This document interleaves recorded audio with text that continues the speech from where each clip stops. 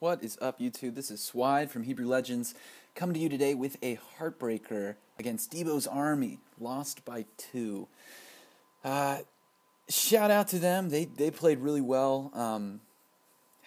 We just had an off war this war. I, for one, had 2 bad 2-stars, didn't come through. We had a couple other guys that came through big for us, but it didn't end up working out for the win.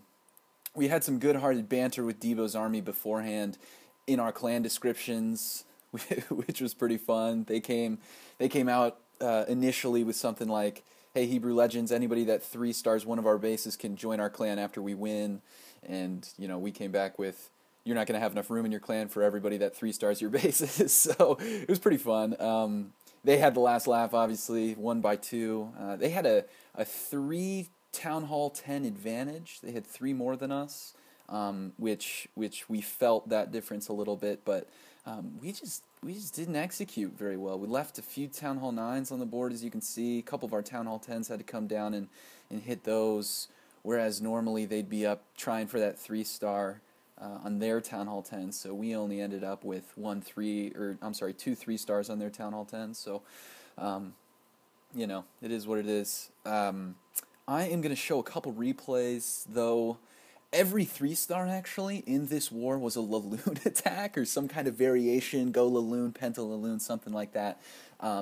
So not much to show you that you haven't seen before, probably, but I wanted to show a couple regardless. This one we'll do first. This is from Elad. He's a new player, really talented Town Hall 9. He's pretty much maxed.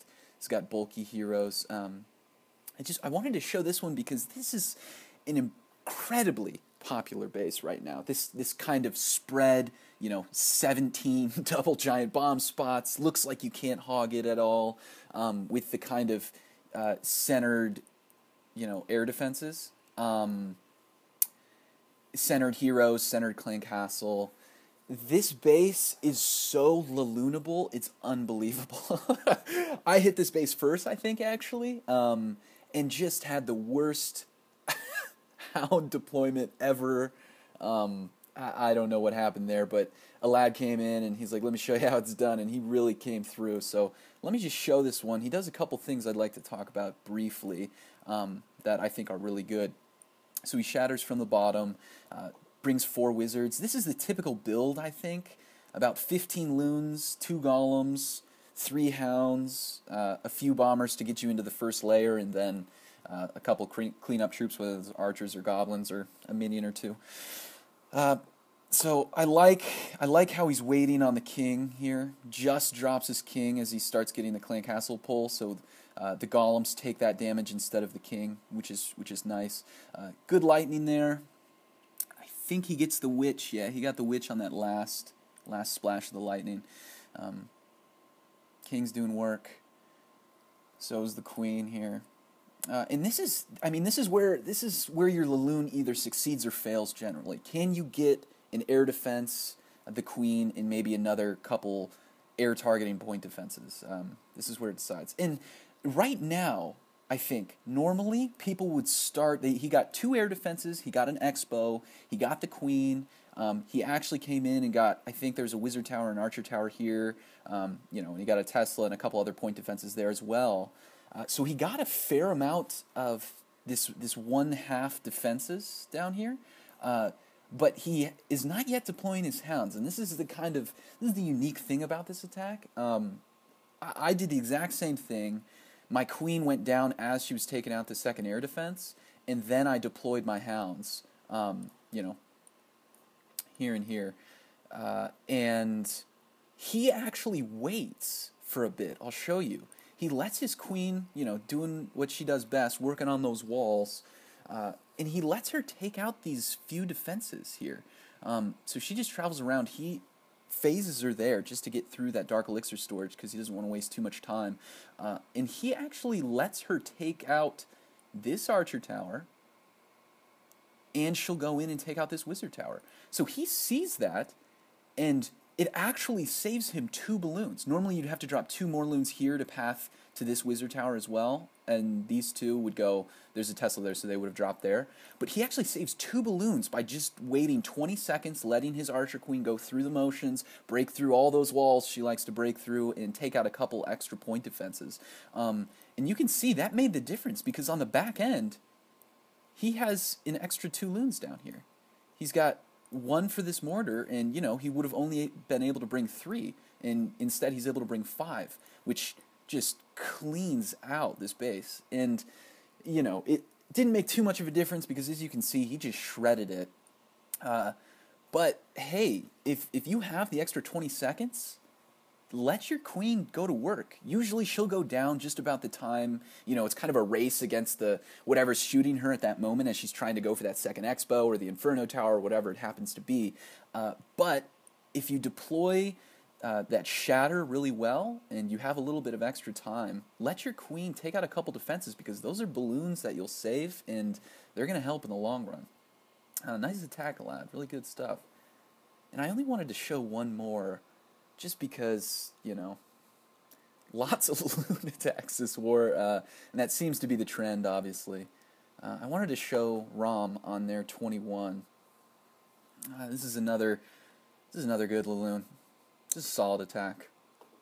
Same build, you can see, but instead of goblins, he brought archers. But that 4 wizard, 15 loon, 5 tanking, a shatter, and 3 lava hounds is the standard build for Town Hall 9, it looks like. This is another kind of popular base. It's not nearly as well built as some of the bases can be, some Town Hall 9 bases, but this kind of I call it layered square bases, where they have squares within squares kind of thing. That idea. Usually, you'll see these bases, Rancid made these bases popular with her farming base, and people just turned them into war bases where there's 4 double giant bomb spots and at least 2 or 3 defenses to take care of. I imagine there's, a Tesla there guarding the double giant bomb. But those bases as well, if you can just get your golems inside with a jump, you're going to get 2 air defenses. They're just too close to each other. So you can see that jump spell is perfect. He actually allows his golems to get in here, and they'll follow this jump spell around and take out those defenses. Whenever you can do that, whenever you can, maybe would have waited a second on the lightning also, but, he didn't matter too much. There's an extra wizard that sat behind here, basically, but, anytime you can make a jump, so your golems are going to path directly to an air defense, and then your queen is going to take out the other one, right? So you're guaranteed to get 2. Sometimes it's a little tricky, they're a little deeper, and you're not sure if you're going to get 2. Use the jump spell strategically, and he didn't try to break in and jump in a big spot. He just chose the section with the air defense and jumped there. So you can see his hounds are deploying. There's only 2 air defenses left, and he's got 3 hounds, so this is game over, basically. Hounds are pathing around, doing a good job. He saved a couple loons, you can see there,